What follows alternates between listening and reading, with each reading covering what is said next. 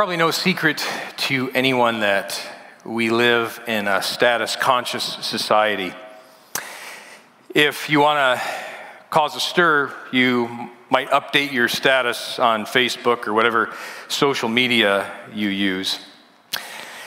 If you recall, as I had highlighted in the last couple of Sundays, as we looked at some of the background of Paul's letter to the Ephesians, that status was a big thing, to the Philippians. Status was a big thing for the Philippians. They had this status as a Roman colony, which made them citizens of Rome rather than subjects of the emperor. They had great wealth as a city. It was a center of trade. And so they had a particular status. They were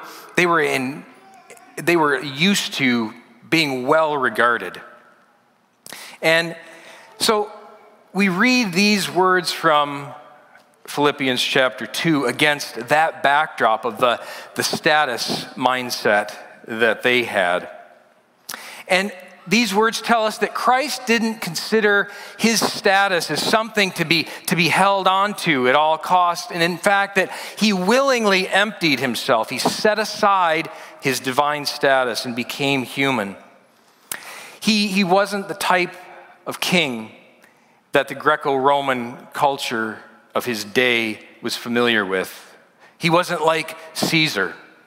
He wasn't the type of messianic king that most of his own people, the Jews, expected. He wasn't an emperor like Caesar. He wasn't concerned to elevate himself, even beyond being a different sort of king than the people of his day could comprehend. He showed in the flesh the conception of God that simply blew away all other categories of what people thought God was all about. And in doing so, in lowering himself or emptying himself, as Philippians says, he redeemed humanity. Not by separating himself from humanity, but by uniting himself with humanity and taking on all of its burdens and struggles and brokenness, but also raising up humanity to all that it could be, all that God had created it to be, and all God intended it to be from the beginning. The culture of the day diminished the worth of humanity in many ways, in the way that our culture does today as well. Diminish the worth of humanity in the bodily life in particular. It was inconceivable to people in this day and age that God could, or even want to, become human. And yet, that's what Christ did.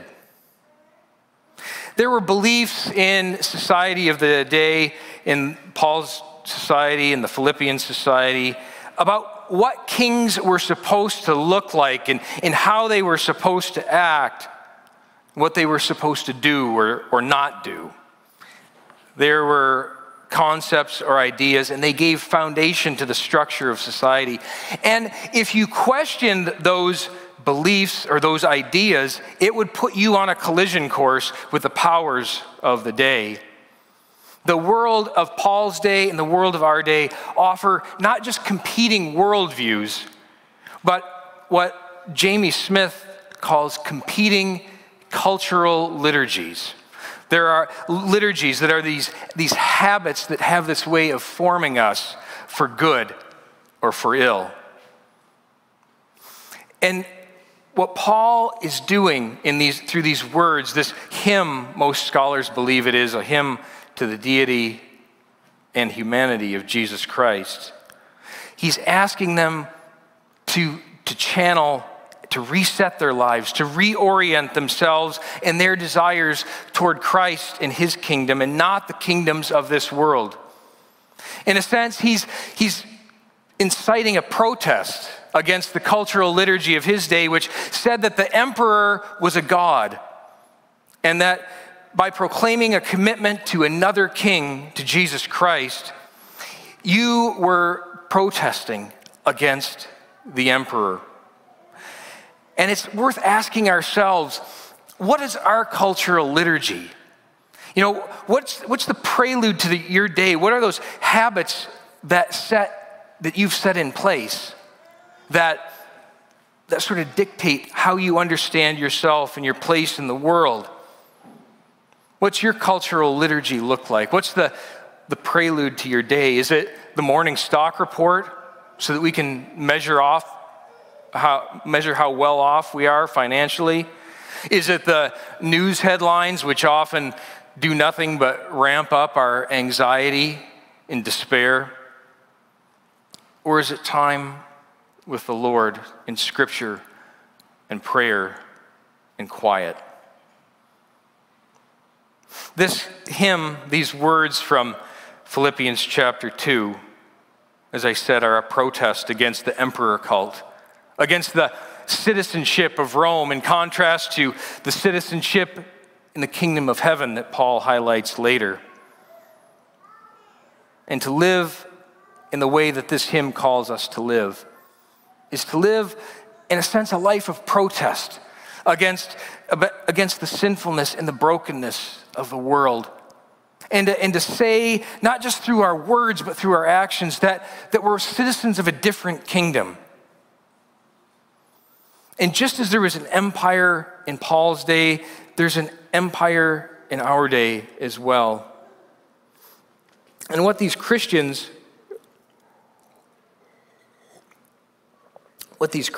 in Philippi were called to do by Paul, instead of espousing the divinity of an emperor, a Roman emperor who proved his divinity by virtue of his military conquests and his cultural achievements and architectural triumphs, what Paul does instead is hold up the example of Jesus Christ as king. He didn't need to prove his divinity. He didn't need to point to his accomplishments, but instead he served in humility rather than conquering in arrogance. Christ was a king, but for Christ, the cross, the ultimate symbol of his humility, came before the crown. And that's true of citizens of his kingdom too. The cross comes before the crown. You know what got Christians in trouble in their day and age was not so much that they worshiped a different God. There were all sorts of deities in the ancient world. What got Christians in trouble was that they insisted on worshiping only one God and proclaiming only one king. They said that there was another king, Jesus Christ, who didn't exalt himself, but one that instead emptied himself, and that God exalted him. And that his followers were those who were ready to be emptied so that they could then be filled with the fullness of the Holy Spirit. It was possible in that day and age to have it both ways for most people, but Christians proclaimed an exclusive allegiance to Jesus Christ. And Paul is saying that in a sense too. He's saying you have to make a choice here. You don't get to have it both ways. You can only have one Lord. And that Lord is the one who emptied himself and was then filled. And we as his people are those who've been emptied and filled with the Holy Spirit. Jesus didn't grasp or hold on to his status, his equality with God as the Son of God. He was sure enough of his status that he didn't need to grasp it. He knew that it couldn't be taken away from him. Just the way our status in Christ can't be taken away from us. One of the beautiful things about baptism is that it proclaims to us a God, a Father who loves us and who said that love will not change. That love is forever. And today as we celebrate Eloise's baptism, we celebrate and we remember all of our baptisms. That the words that were spoken to her this morning were also spoken to each one of us. And in that, as we come to know that, we also come to realize that we're called to be emptied. Baptism is an emptying, but it's also a filling. Emptying of ourselves, of our desires, and a filling with the Holy Spirit and a desire for Christ and his kingdom. Jesus didn't grasp those things that were his by right. And in fact, Caesar was the one who grasped and held on to things like territory and status and wealth. And what Paul is doing here in these words in Philippians chapter 2, he's saying that Jesus is the anti-Caesar.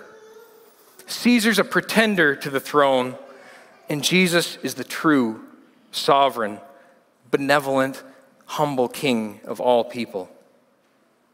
Jesus made himself nothing. But really, in the end, what he does is to show that the things, the values of the dominant cultural liturgy of his day or of ours, it's those things, really, that are nothing.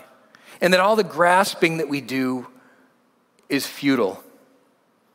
That the things that we grasp for can't be held on to as possessions, but only received as gifts.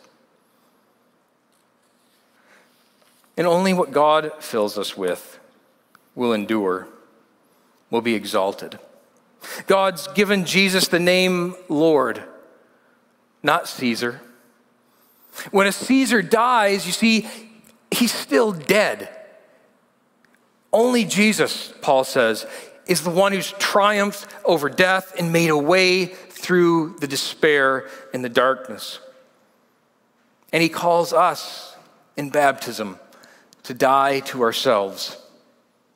But death to ourselves doesn't mean that we become nothing. In fact, it's really only in dying to ourselves that we become something, that we become those new creations in Christ, because we receive his grace, and that's what fills us as we're emptied of ourselves.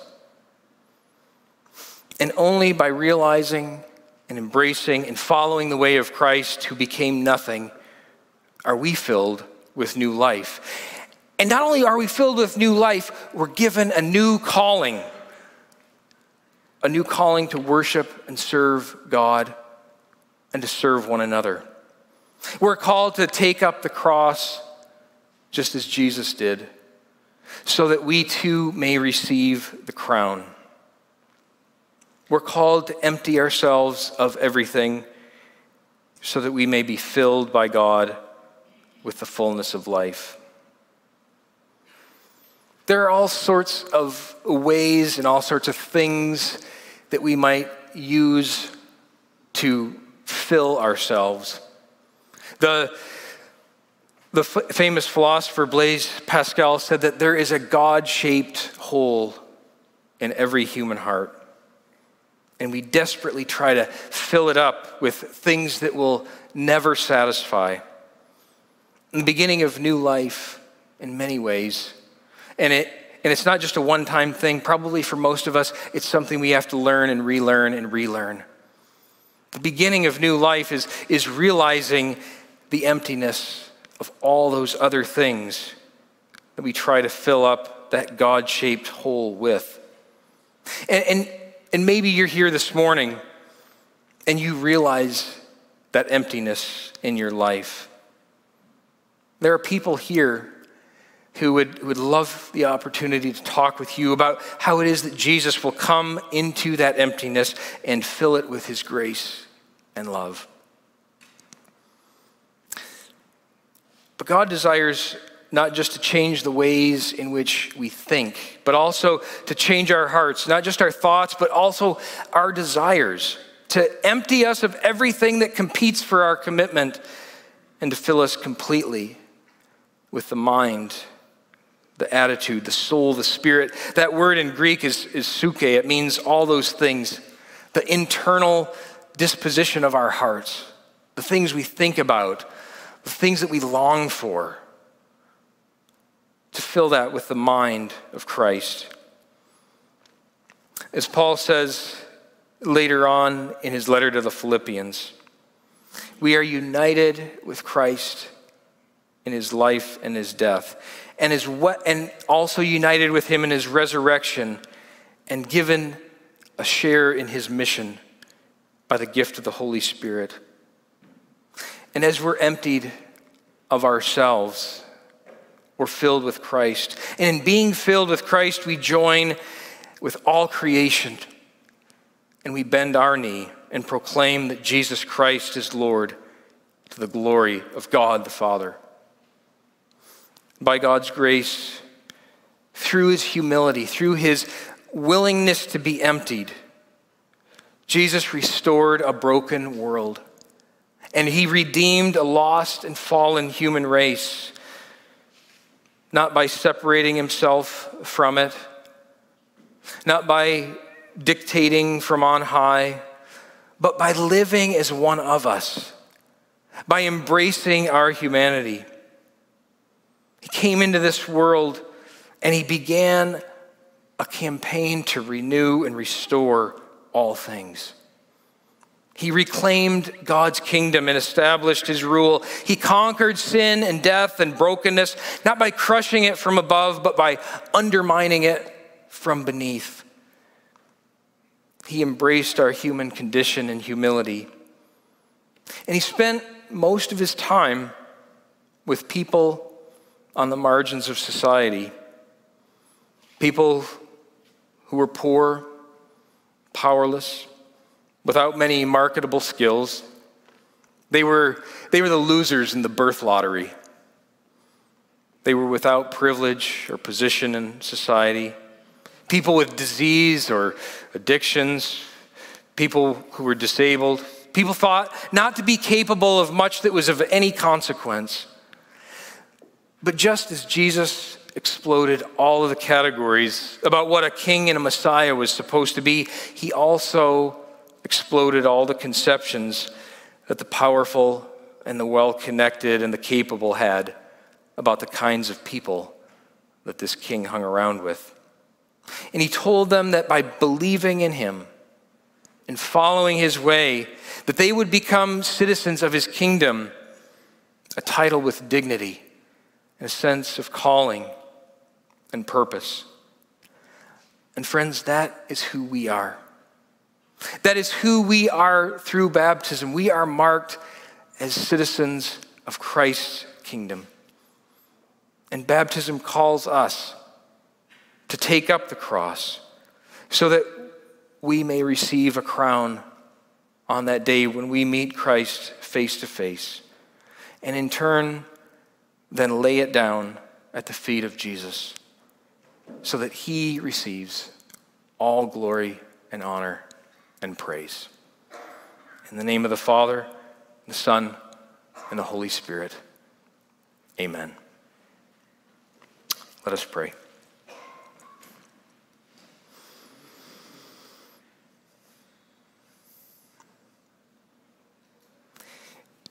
Good and loving God, we thank you that your Son, Jesus Christ, the one who dwelt with you in heavenly glory,